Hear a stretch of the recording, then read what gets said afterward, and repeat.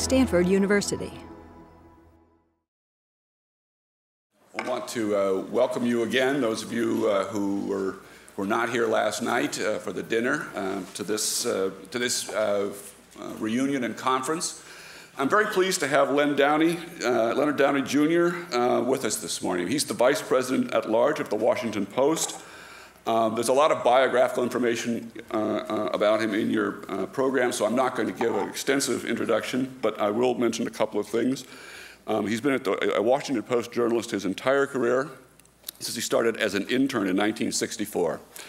He was executive editor from 1991 to 2008, and during that time, the Post won 25 Pulitzer Prizes. He's now working on a report on the state and future of journalism for the Columbia School of Journalism, which he's going to draw on in remarks this morning. And beginning in the fall, he'll be teaching at the Arizona State University School of Journalism and Mass Communication. Len, glad to have you with us.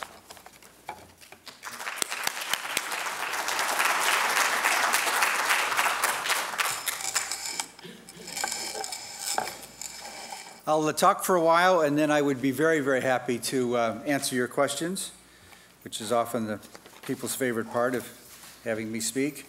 I want to explain a little bit about the title Vice President at Large, because you're journalists, people have been asking me about it.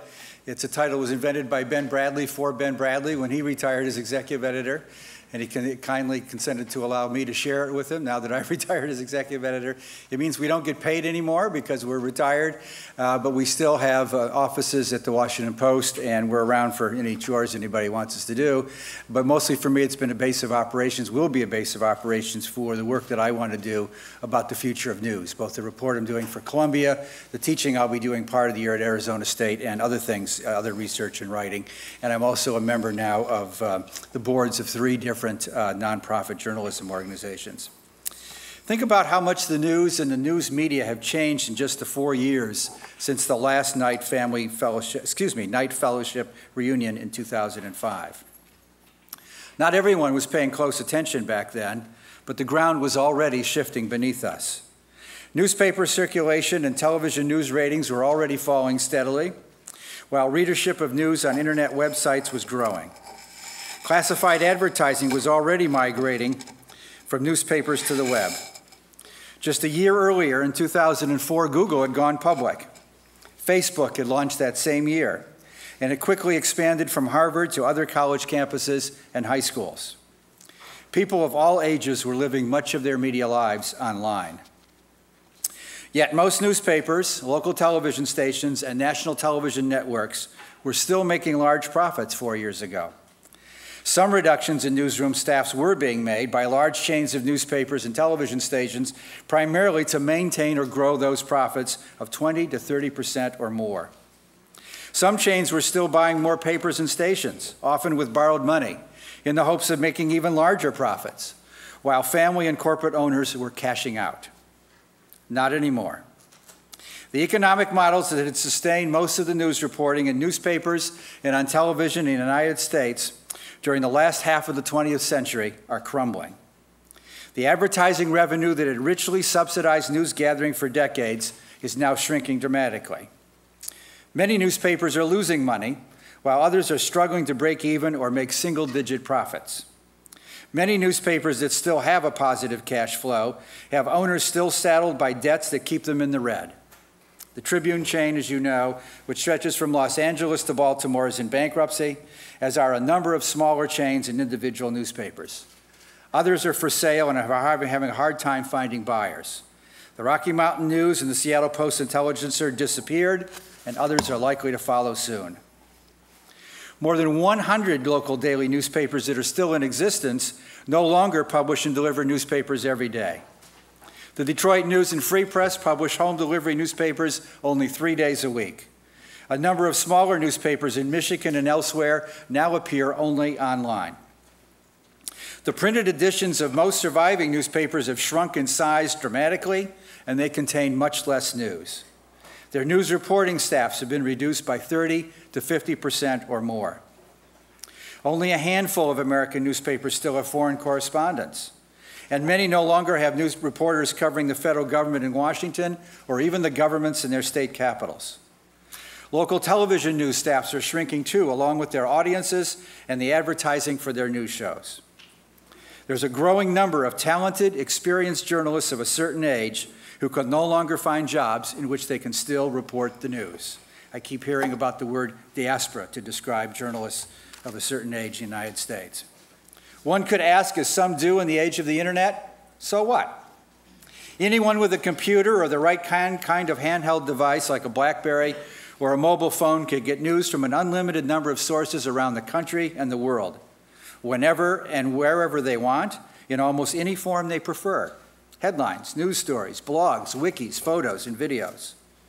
Americans can also choose among many channels on cable and satellite television that specialize in news and opinion for target audiences, liberal or conservative politics, business or sports, news bulletins, or long-winded discussions. Never in the history of mankind has so much of what looks like news been so accessible in so many ways. And besides, anyone can now commit journalism in one form or another by writing a blog, taking or transmitting a photo with an iPhone, contributing to a wiki, or tweeting on Twitter. So what's the problem? Who needs newspapers anyway? But this crisis is not about printed newspapers or who you consider to be a journalist. It's about the news. Most of the credible original news reporting in America is still produced by journalists working out of newspaper newsrooms.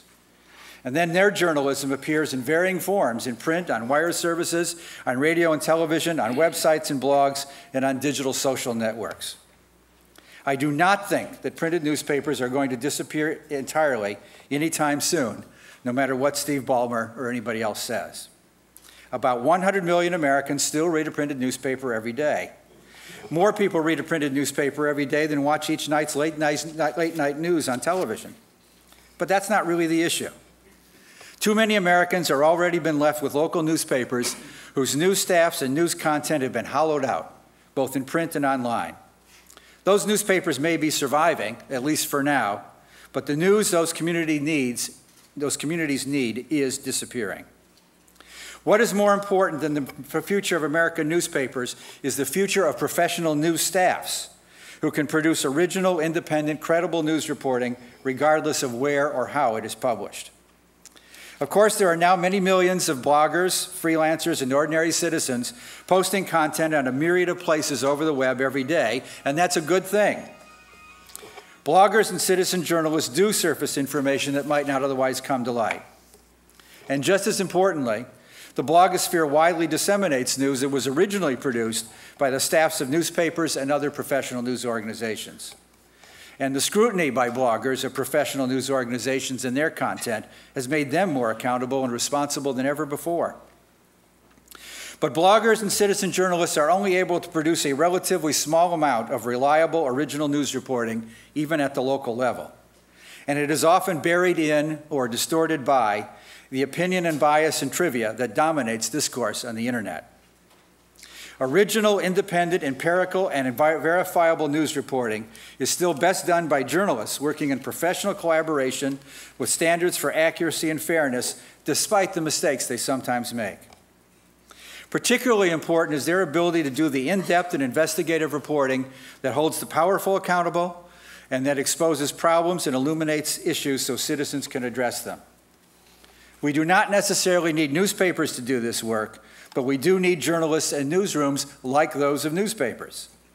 So if American newspapers and their newsrooms continue to shrink, and if many of them disappear completely, how will that get done? That brings me to other somewhat more encouraging changes that have taken place since your last reunion here 4 years ago. There is now a greatly increased awareness of the crisis in American journalism. It's being covered extensively by the news media. It's being discussed all over the internet. It is the subject of numerous conferences, inquiries, and initiatives by American universities, foundations, and public interest groups.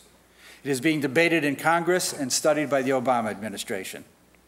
It is attracting the attention of American philanthropists and the interests of entrepreneurs who are investing in various new forms of national and local news reporting. There are new local online news sites, like the Voice of San Diego, launched in 2005. MinPost, which began in Minneapolis 18 months ago. The year-old St. Louis Beacon. The 4-year-old Chi-Town Daily News in Chicago. the New Haven Independent, created in 2006, and the Deerfield Forum, which started a year earlier in rural New Hampshire, and many others. These and other local news sites are being financed by foundation grants, corporate gifts, individual donors, and some advertising.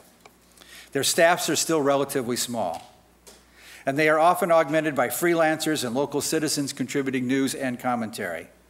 Some sites are even training volunteers to do news reporting for them. These new local sites are trying to fill the gaps left by the downsizing of newspapers by targeting their resources on reporting they believe their communities most need about local government, education, the environment, and neighborhoods.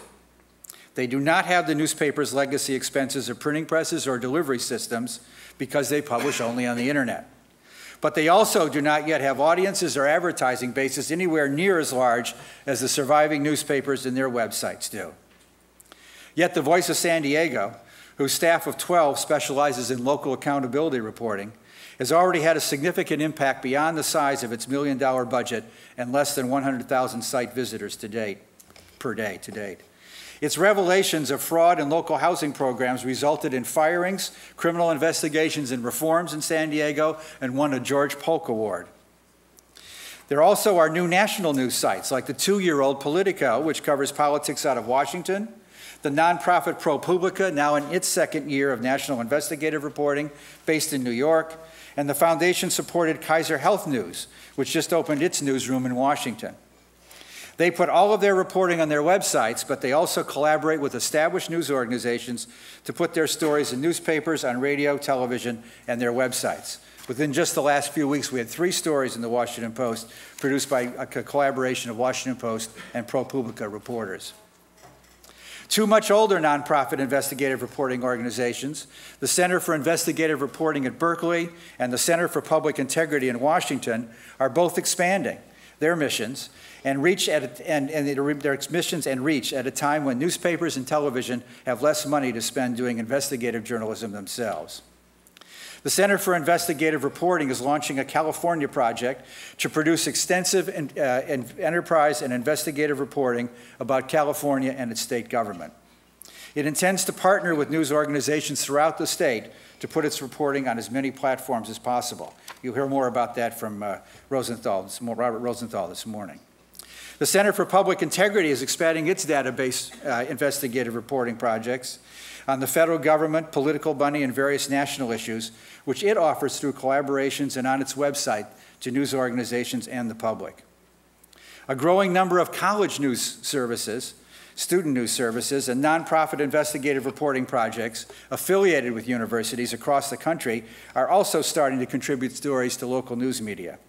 The student-staffed Capital News Service of the Philip Merrill School of Journalism at the University of Maryland offers locally oriented coverage of the federal government in Washington and the state capital in Annapolis to newspapers and radio stations in Maryland. Student journalists at Arizona State's Walter Cronkite School cover local news for Arizona newspapers and their website. Nonprofit investigative reporting projects have been started at universities including Boston University, Brandeis, Northeastern, Northwestern, Wisconsin, and Arizona State, among others. Experienced newspaper reporters who have recently left newsrooms now supervise students in ambitious investigative projects that are offered free to local news media through those universities.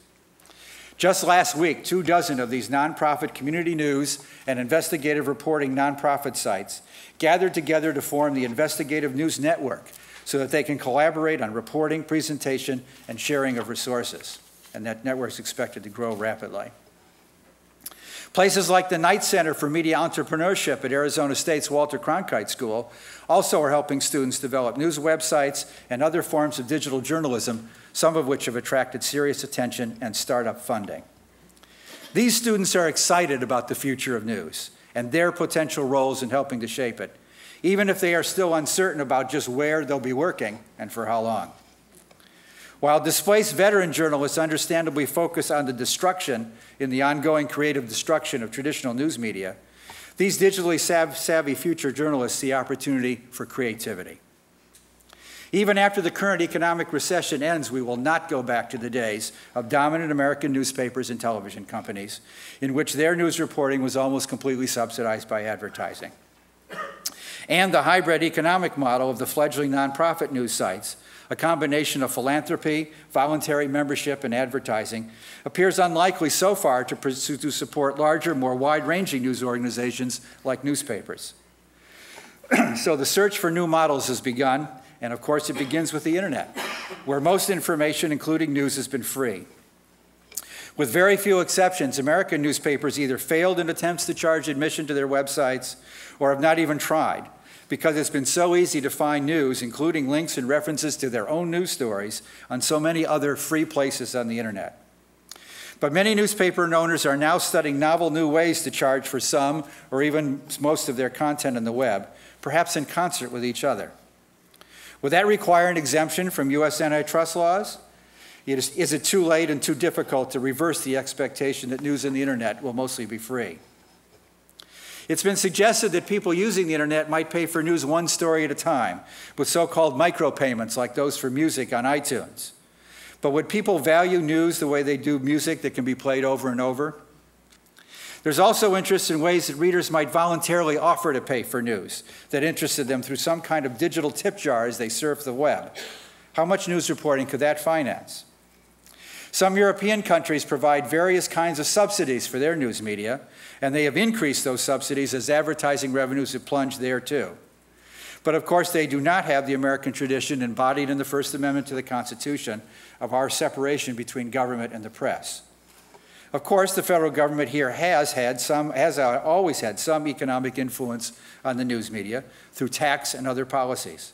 It does regulate commercial television and radio through the allocation of broadcast licenses and spectrum, and it does help subsidize public radio and television through the Corporation for Public Broadcasting.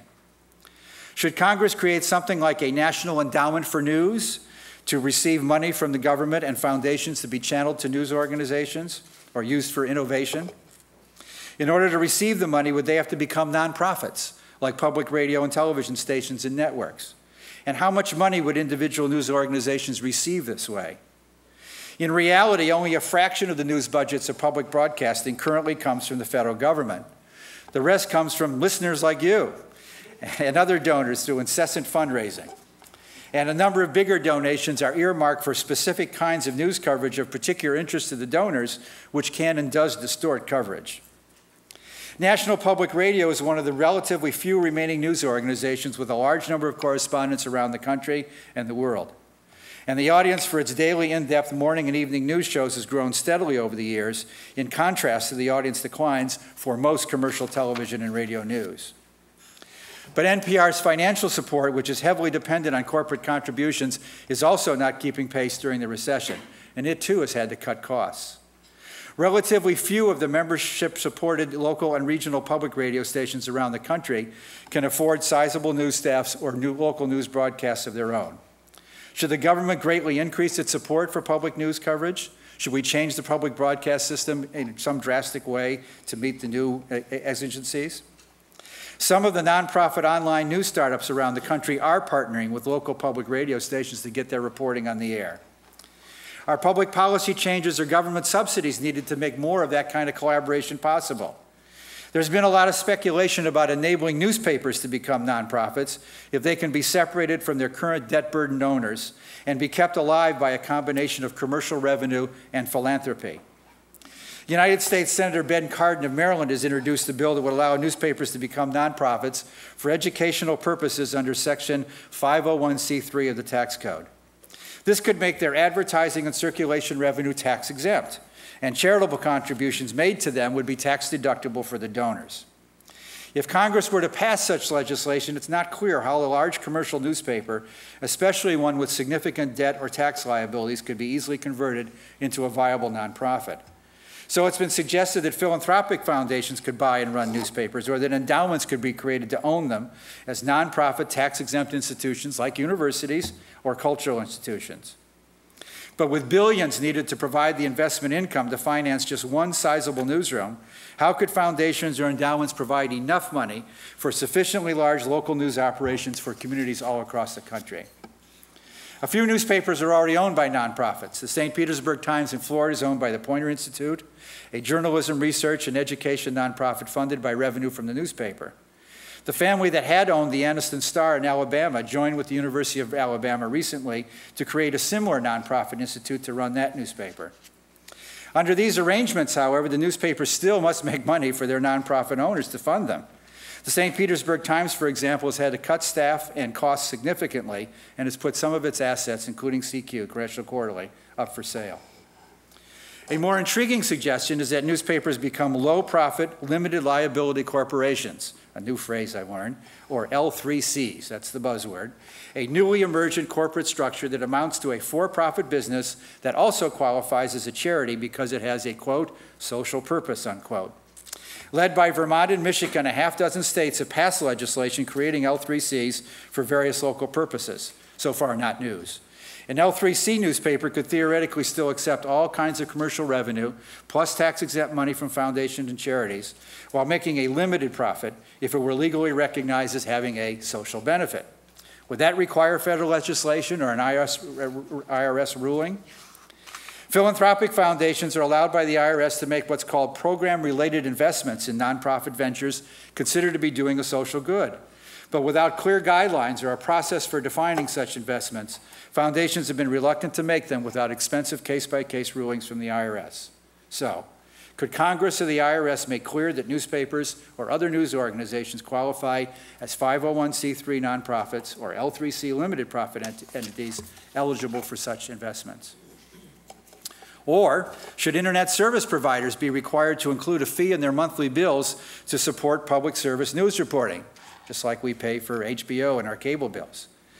Could the money be channeled through something like a National Endowment for News that could make grants to news organizations? Some American philanthropic foundations are making those kinds of grants now to university-related and nonprofit news organizations.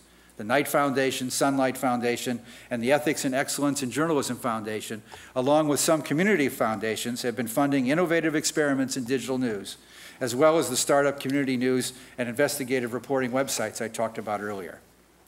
But foundations do not usually provide ongoing funding for the long term, so the hybrid models will have to evolve financially to survive and grow. Obviously, we've entered a chaotic and unpredictable time in American journalism. Technology will continue to change rapidly and dramatically, creating still more ways in which to report and present the news digitally. Social networks will continue to evolve and multiply, increasing citizen involvement in the gathering and consumption of news. Some experiments will fail, but others may survive and prosper. Existing news organizations are trying to change before it's too late.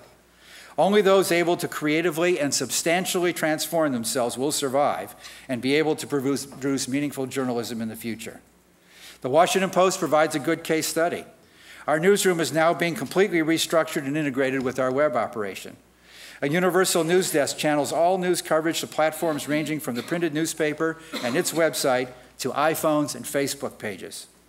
The news staff is being focused on subjects including local news, sports and culture, the federal government, politics, the economy, healthcare, science and technology, national security and world affairs, and of course investigative reporting, which are most important to consumers of Washington Post journalism, regardless of platform.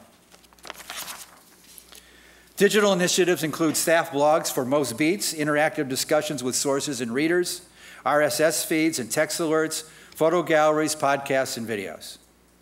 Think back to how much has changed in the news media in the last 4 years. More will change even faster in the next 4. We can be bystanders to that change and lament what we've lost. Or we can find new ways to save the news. In the evolving old media, in new media, and in the nonprofit and academic incubators of new forms of news. We should not leave change to new media ideologues who are hostile to professional news reporting. But we must be open to new ways to do that reporting and to share it with an increasingly involved audience. The choices for change do not have to be either or. New news media do not have to completely displace old news media. The digital world has an infinite capacity for volume and variety of forms of news. Whatever the medium, journalism does not have to give way to babble. The most heavily trafficked news sites on the internet are still produced by professional news organizations. People do want to share and communicate with each other in digital space, and they want to know what is factual, especially when it affects their lives. There is danger for journalism in the onrushing destruction of old media, and there is real opportunity for journalism in what can be created out of the chaos. Thanks. Okay, we'll start on this side. Thank you. Taking advantage of your presence here specifically, one of the things that concerns us about the transition to new media is that some of the values, not simply the news gathering operations, will wither with the competition with the new media. And one of them is the confusion between commercial and news. You know where this is going. Right, that's fine. I'd like you to comment on the recent controversy with Weymouth, and specifically, a lot of us were not pleased with the fallback position, with the statement of the publisher, Catherine Weymouth, saying, oh, it was a mistake and so forth, because it still relied on others do it, on we think it's still possible to have this kind of... It's not possible to have salons in her house. That will not happen. Thank you. What is going on? What is the bright line? Right. So if you could go into well, that. we're establishing that now because obviously it was confused. Could you explain the background, please? Okay, very, very quickly.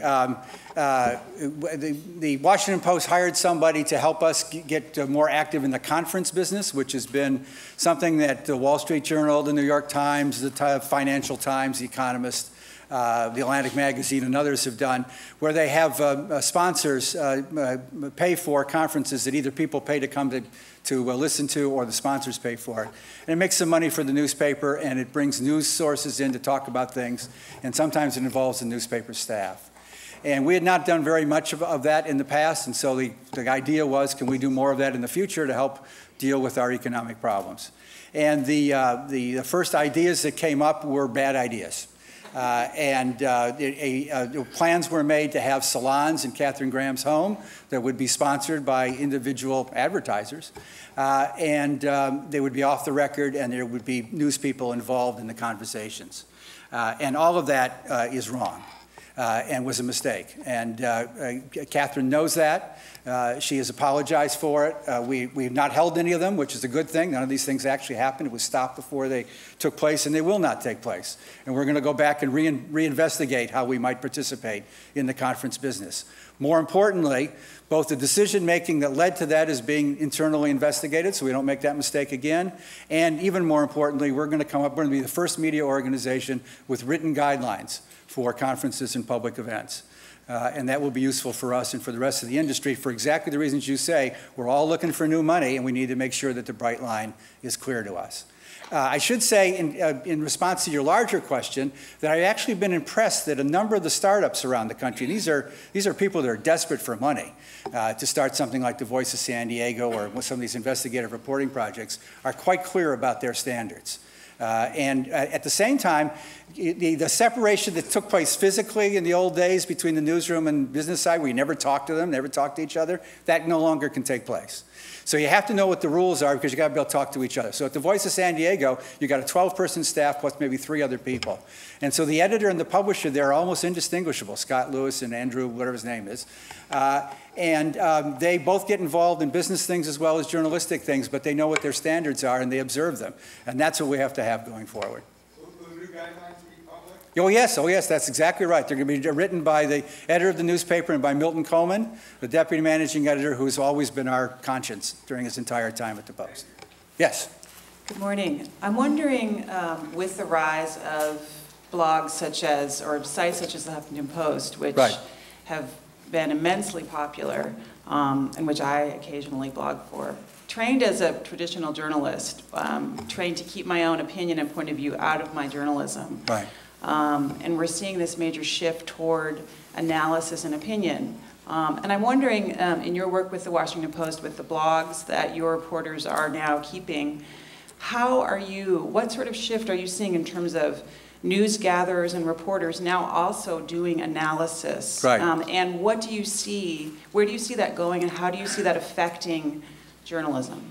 Obviously, analysis and opinion are enormously popular on the internet. People love to hear their own opinions, and they love to hear other people's opinions that they agree with, usually. or sometimes they just look at them to be mad at them. But anyway, it's very, very popular on the internet. It's been one of the largest increases in the traffic of WashingtonPost.com, or our opinion sections. You have to keep the opinion and the news gathering separate from each other on the site. People have to know what's opinion, what's news gathering. At the same time, and reporters' blogs cannot express opinions, but there is more voice in them. And this is actually an advantage, but also a danger on the internet, in that reporters who really know what they're talking about, Chris Cillizza on politics, Dan Baltz on politics at the Washington Post, Michael Wilbell, he's a columnist, that doesn't count, but other reporters who cover the sports teams in Washington. They really know, they have a lot of inside information that you used to not be able to find a way to get into a newspaper story. It wasn't part of the conventional newspaper story. And obviously blogs and other things on the internet offer that opportunity. And the idea is to allow them to have some voice, to be able to tell you what it is they know about something that doesn't fit into a news story without expressing their personal opinions or seeking certain outcomes. And that goes day to day. We have some rules for it, but also it has to be day-to-day supervision by editors in order to make sure that they follow the rules. Yes? Good morning.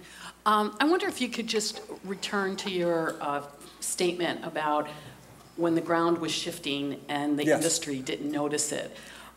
What was really going on there, and what can we learn from that that perhaps can help us as we try to move into whatever it is we're moving into? Right. You know, the only thing we can learn from it is to not make assumptions based on what happened in the past.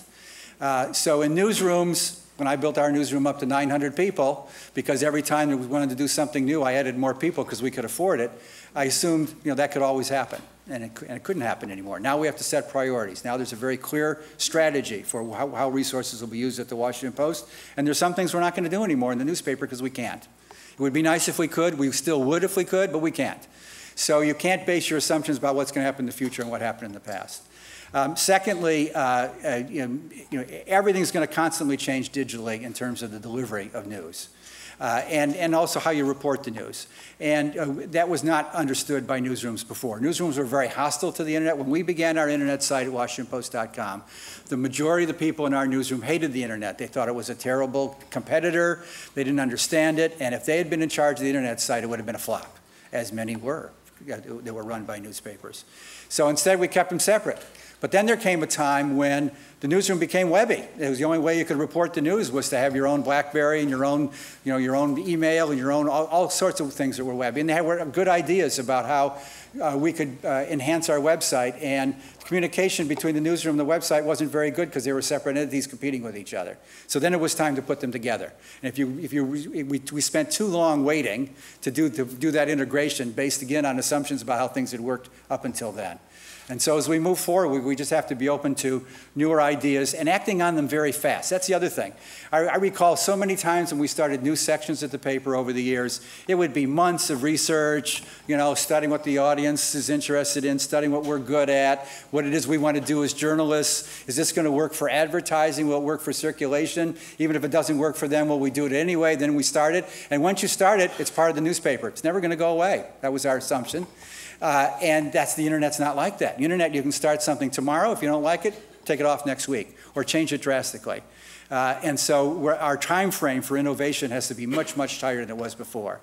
And lastly, there was the business side assumption that defending, Warren Buffett has a phrase for this, I can't remember anymore, but essentially defending your turf. In other words, protecting all of your newspaper print advertising, no matter what was driving all the newspaper companies at a time when something else was going on, and defending those very large profits, which Wall Street was insisting on, were terrible mistakes, and the industry lost years of innovation as a result. Yes? Len, I read your novel. And good for you. You'll tell everybody how much you like it now? Well, I found it entertaining, but I was disturbed by one thing. She wasn't fired. No, that you created a main character, yes, a young female reporter who slept with her source. And she wasn't fired. And I wanted to hear, why you went down that path.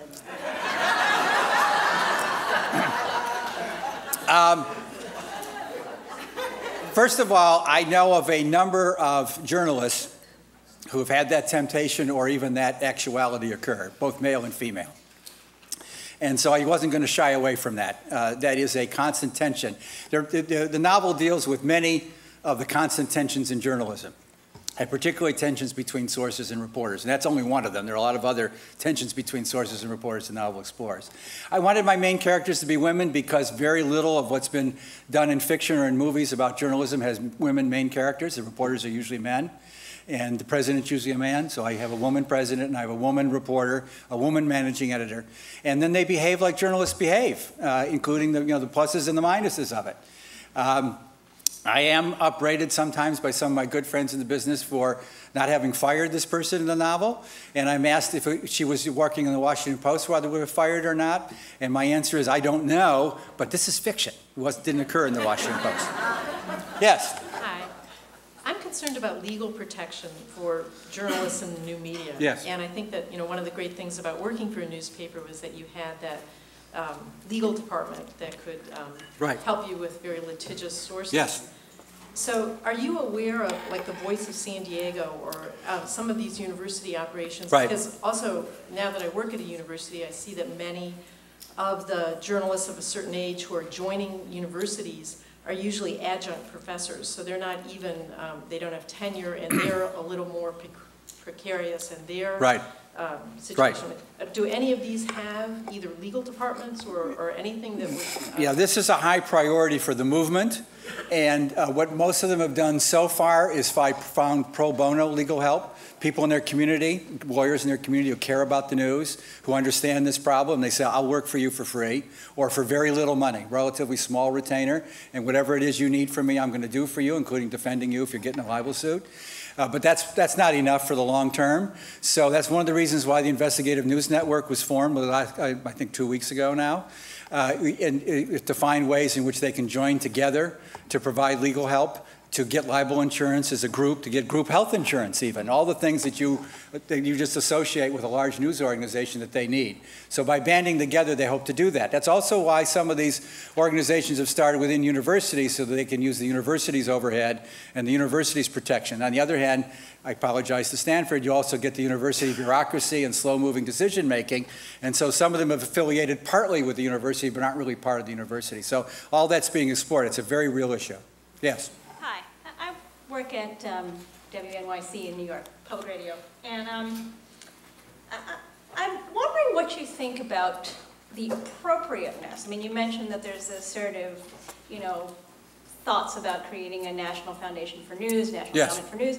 Well, you think it's a good idea. And I say this because, I sort of think like, one of the things when we go out, lots of us, we train young journalists, and we talk about how fundamental journalism is to democracy and to keeping government honest. Right.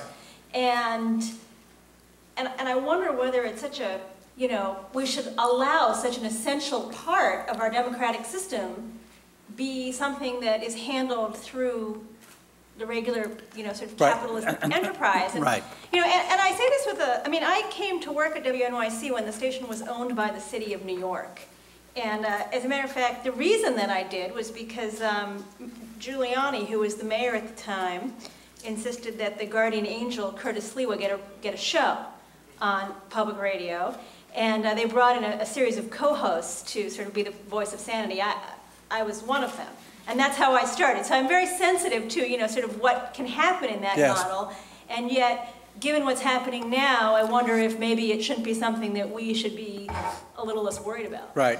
I think the answer to the final question at the end is yes, we should be less worried about it. I think that the future is going to require a mixed economy, if you will, for journalism, and much more collaboration in journalism. It's already starting to take place, with a lot of collaboration with nonprofits and for-profits and even government-subsidized things and for-profits. Obviously, in dealing with government subsidies, you've got to have protections. I think the current CPB is still flawed in that regard. It's still a politically appointed board. It is sometimes a politically swayed board.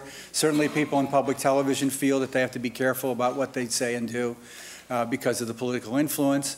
My model for thinking about this, I've not arrived at a final decision yet, but my model for thinking about this is National Science Foundation, which does competitive, peer-reviewed, completely transparent process grants for scientific exploration at universities all across the country.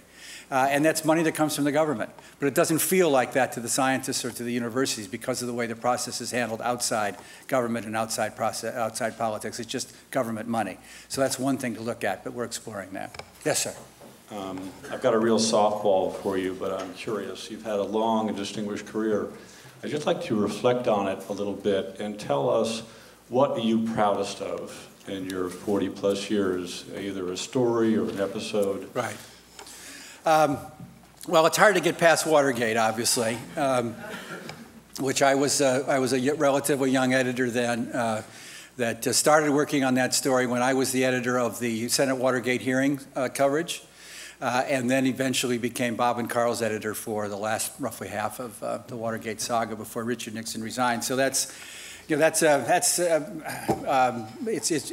hard to get beyond that.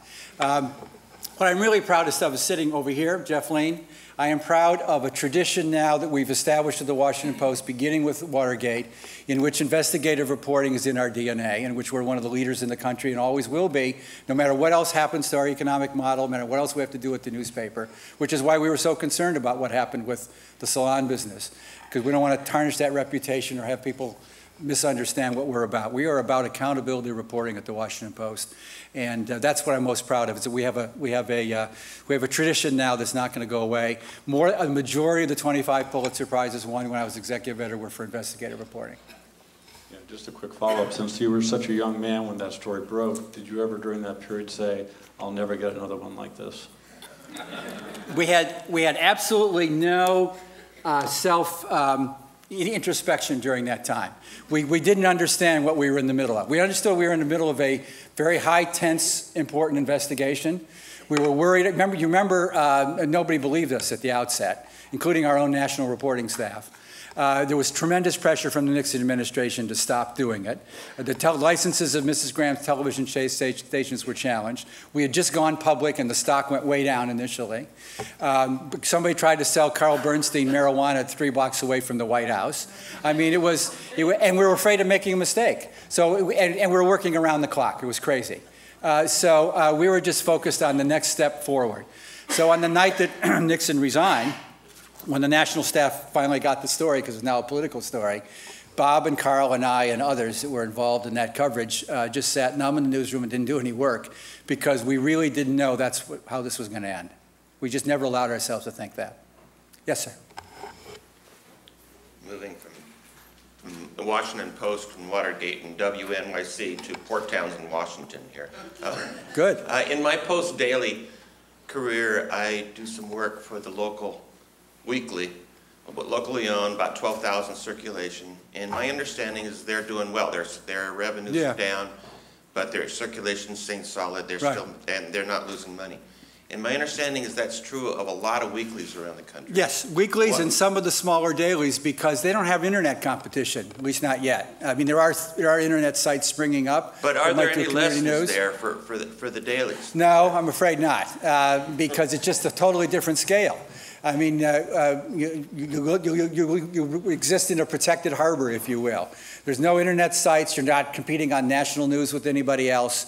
By and large, your classified advertising is, Craigslist is not going to be a competitor for classifieds in a weekly or small community daily. So for a while, at least, that's a safe harbor. It's still, expenses are going up and revenue's not going up. And there are some companies that bought a lot of community newspapers with a lot of debt, and they are in trouble. I think one is, in fact, in bankruptcy. So if you made that mistake, you aren't protected by the fact that you're in this safer area. But that is a better business to be in right now than a metropolitan daily. Yes?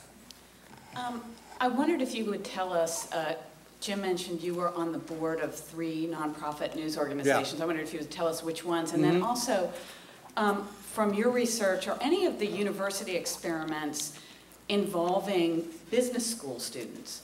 Or do you think the profit-making model is just gone. No, all innovation of all kinds is necessary, and in fact, some places, some of the journalism schools that are on the cutting edge of innovation are working with their business schools, are working with their schools of engineering on digital engineering and so on.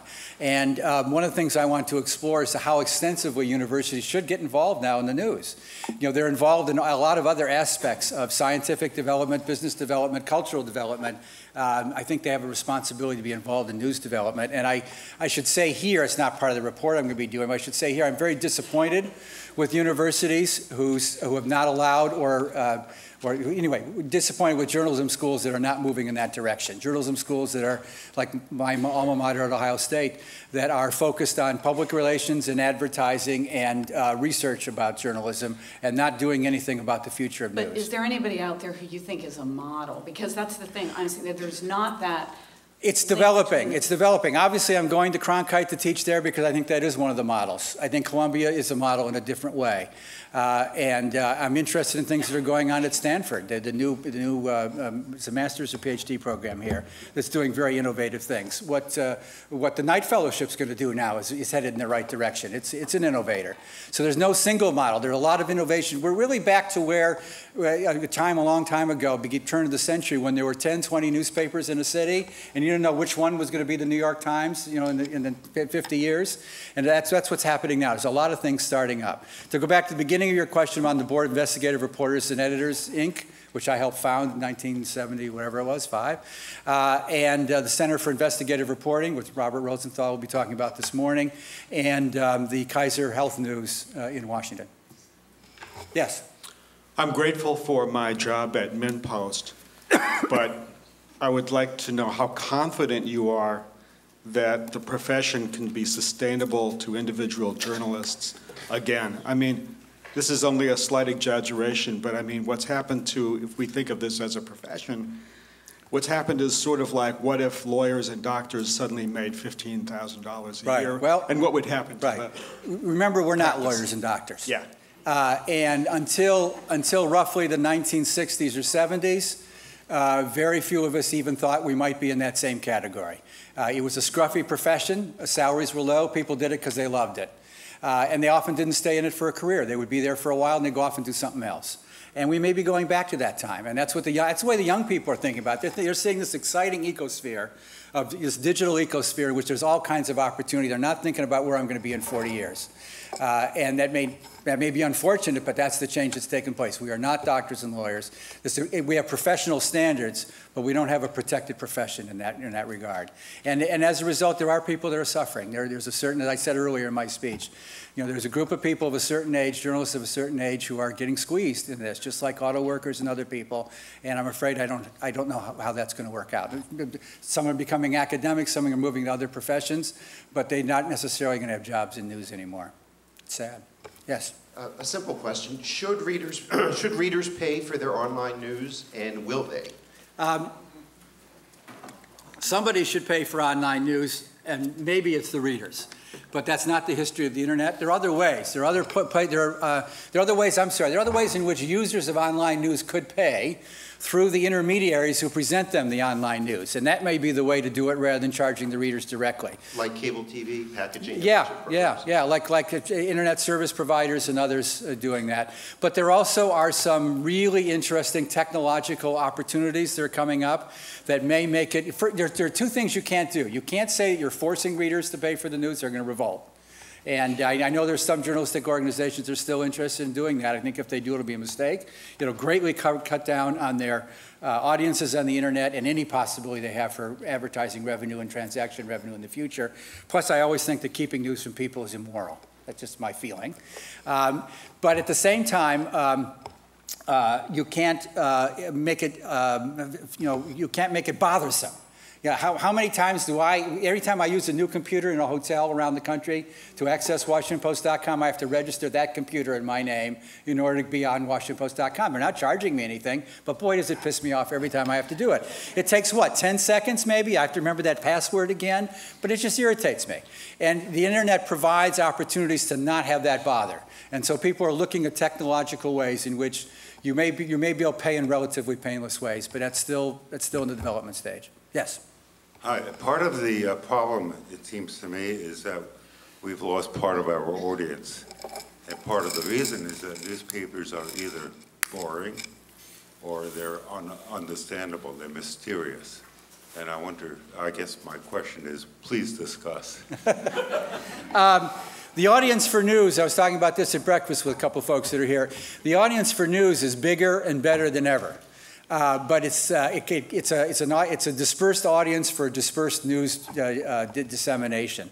And yes, a lot of newspapers have forfeited part of their audience by the way in which they've maximized profits and minimized news and become boring. But that's not the essential problem. Your question, though, did remind me of something I didn't mention in the speech, which is another interesting development, which is there's a new news literacy movement starting. It grows out of Stony Brook University on Long Island and a guy named Alan Miller in Washington. Two different news literacy projects. One for middle and high school students is the one that's growing up out of Washington, and college students is the one that's growing up out of Stony Brook. And I have high hopes for these. And what the object there is not to convince young people to read newspapers. It is to help them understand how to get and process news from wherever it comes from, so that they will be an engaged, intelligent news audience. And then that will force us to give them the news that they deserve. Thank you. For more, please visit us at stanford.edu.